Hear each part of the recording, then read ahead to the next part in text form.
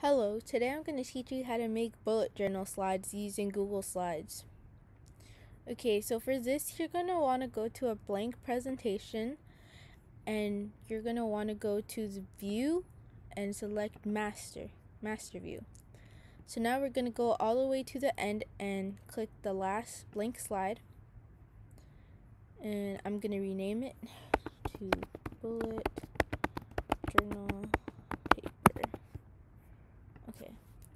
And so now I'm going to take a text box and I'm going to make it, try to make it as long as the slide is. Okay.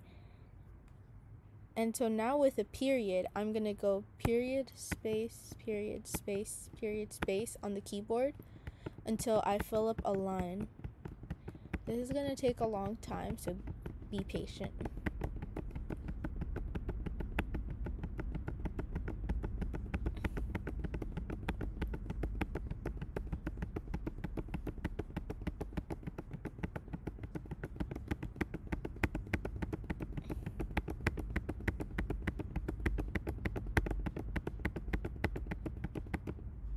Okay, we're gonna try to go over here. So remember, this is supposed to be page long and sometimes the text box cuts off.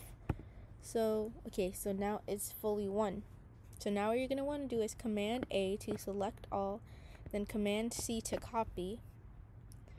And so now we're gonna go space, paste.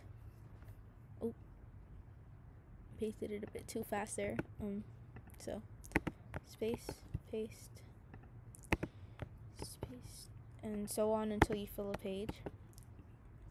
So now, if you don't want to fill a page, I'm going to go Command A again and copy it all. So then I just have to do less. Space, paste, paste, space, paste. Okay, and so now what you're going to want to do is going to select all. And so I found out that while doing this, to make the point look the most similar to an actual bullet journal, I like to use the font Patrick Hand. So you see? But the only problem with this font is that it's small, so I like to adjust the size until it looks good. So around 18. I like it around 18.